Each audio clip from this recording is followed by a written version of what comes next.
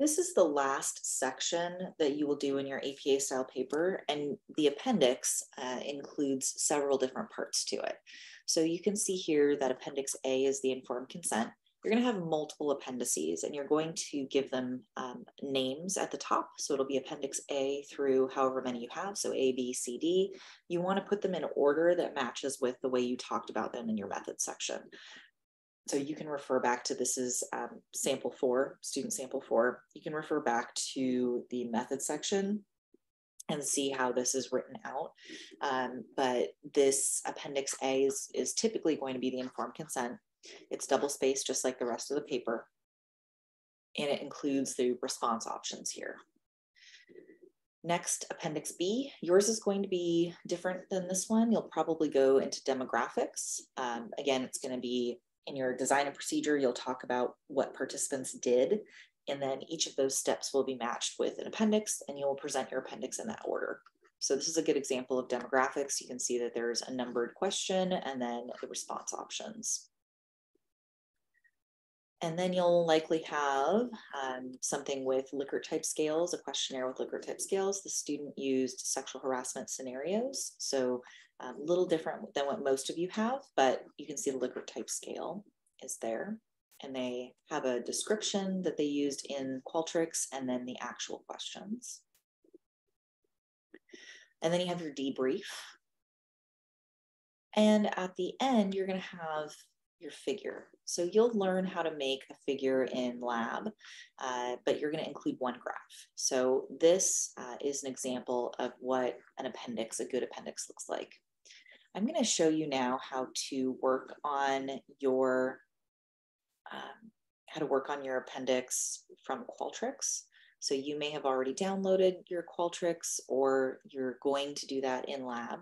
But you're going to download the survey, and then I'll show you how to edit it, format it in Google Doc. Here I am in my Mother of Turtles sample. I'm going to go to Tools, and I'm going to export my survey to Word. When I do that and say export, it's going to provide a Word document. And you can pull that into your drive. So again, you're going to put this in your shared group folder so that you can all access it and all make edits and have the same version. Sometimes when you drag this format into Google Drive, for some reason it doesn't open properly. So if you encounter that, you can always click into the Word document and then copy and paste. I think a lot of you might end up doing that. And so that's what I did here. You'll notice that this formatting does not look at all like what we want to do for our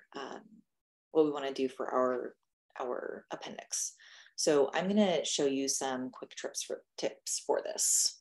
Pardon my inability to speak as I make this recording. So a good thing to do is to plan out what you need to include. So we're going to have Appendix A, and we're going to do the informed consent.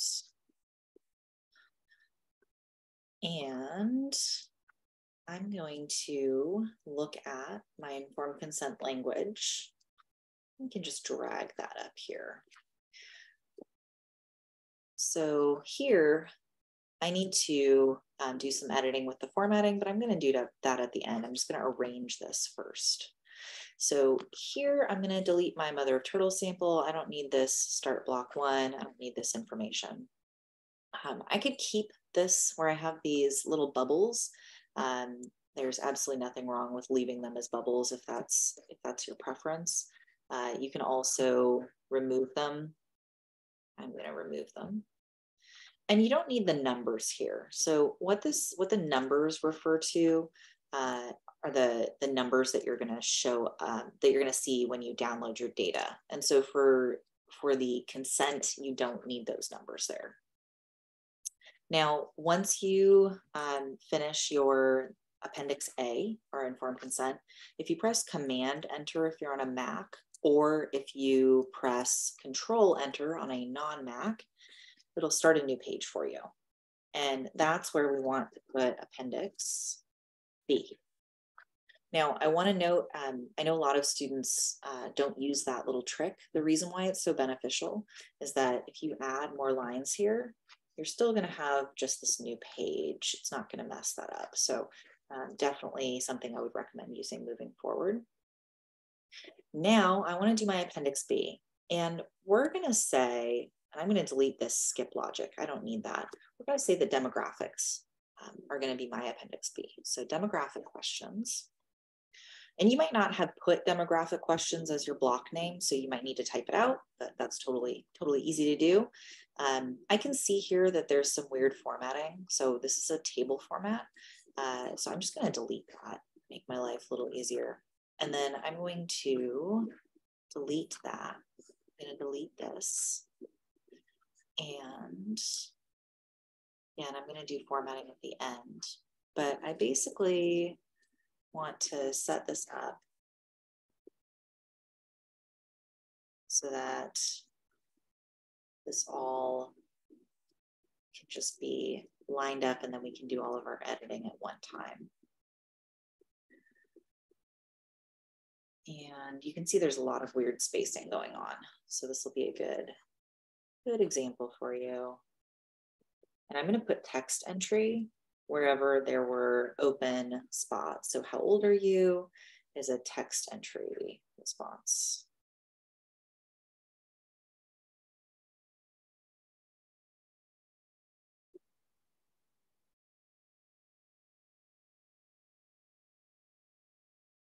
And I'm going to continue to do this for my questions.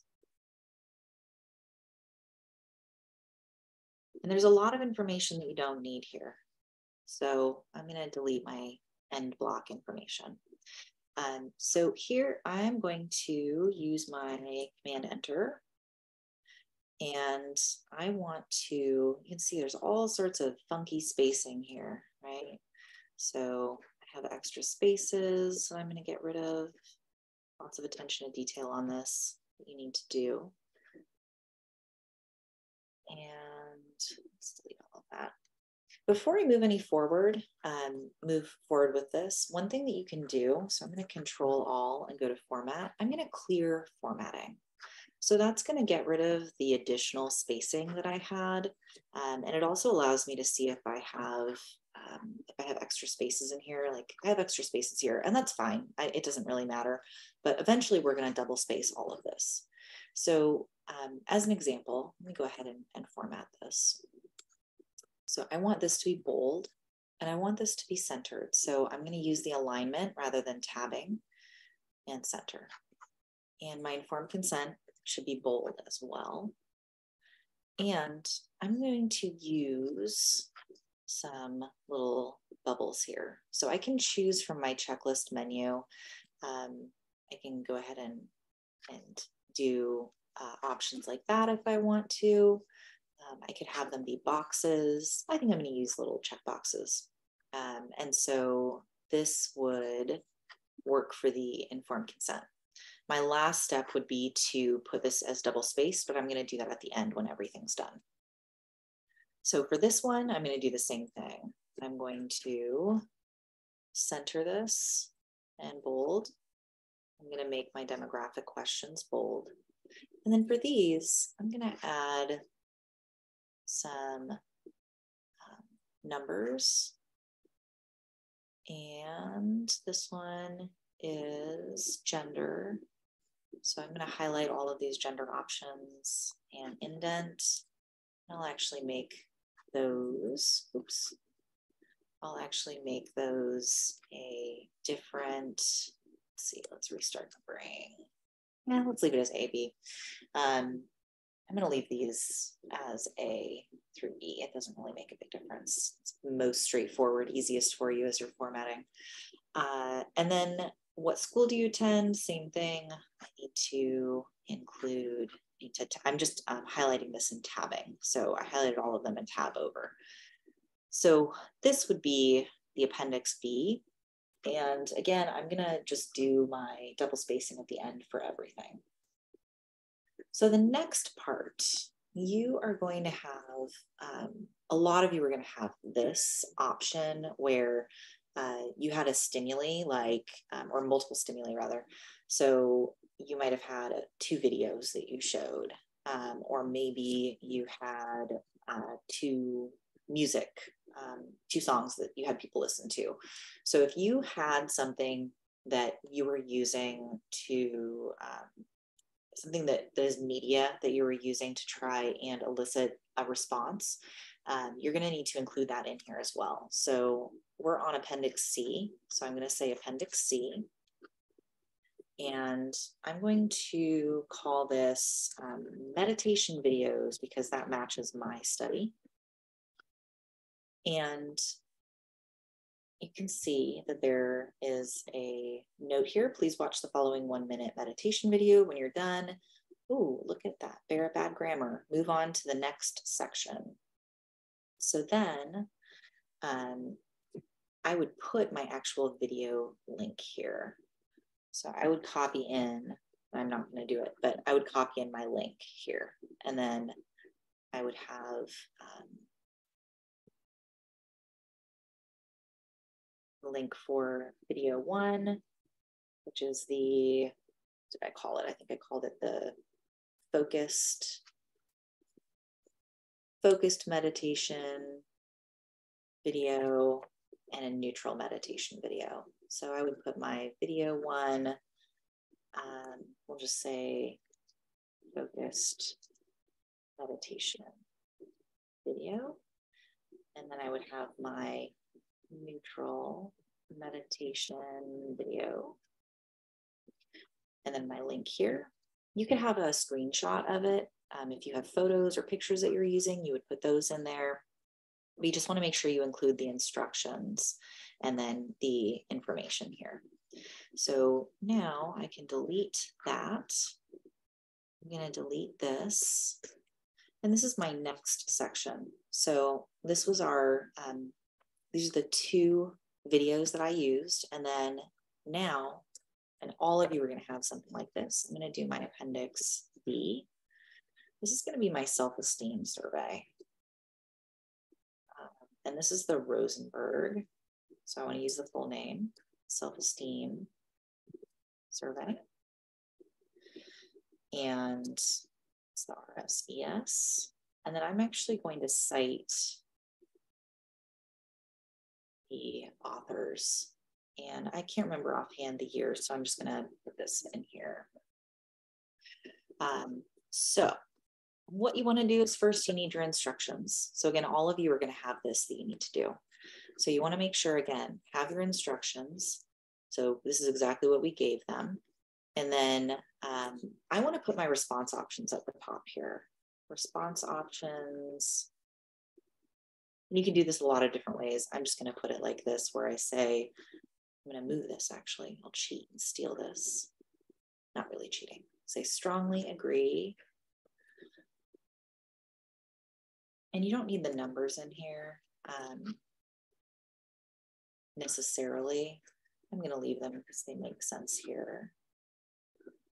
And I'm just going to list them.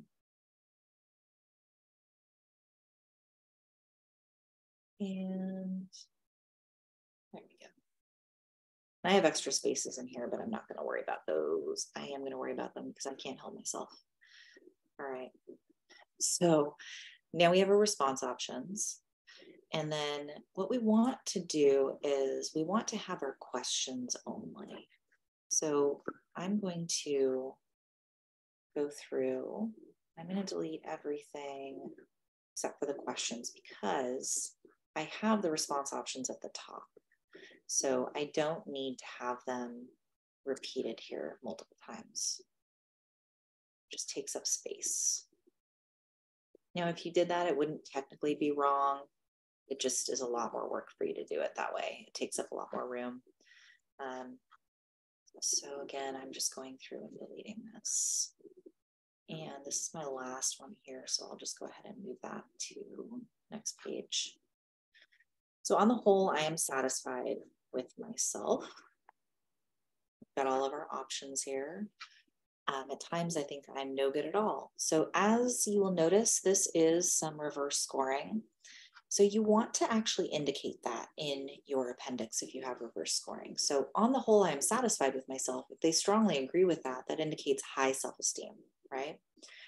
Whereas at times I think I'm no good at all. If that's strongly agree, that's low self-esteem. So we need to put an R there, and it's going to automatically try and make it a copyright sign.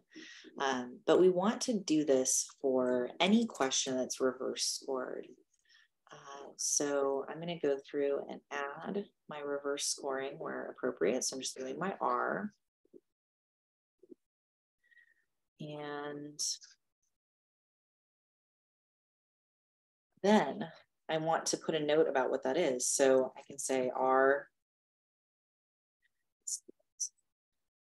refers to reverse scoring, reverse scored items. You could also do asterisks and then say that the asterisk refers to reverse scored items, whatever you'd like to do there.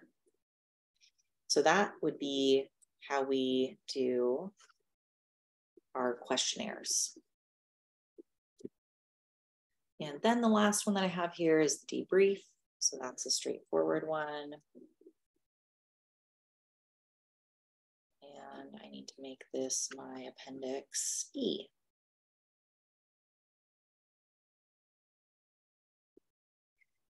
And again, I'm going to center this and delete. And that should be the end of it until you add your graph. So you could add a placeholder here and say appendix F, and this is going to be figure 1. You're all going to have at least one figure. If you have more than that, you would need to have figure 1, figure 2, etc. So I'm just going to put a placeholder here. So appendix F, centered, and then this is going to be bold. And my last step is that everything needs to be, so I'm doing Control A or Command A, highlighting everything. Everything needs to be double spaced. And I want it to be the same text as whatever I'm using in my paper. So that you might need to modify if your group is using different text. I'm going to change it to the standard for APA, which is Times New Roman. So there you have what an appendix should look like and how you would format that. If you have any questions, feel free to let me know or talk to your TA.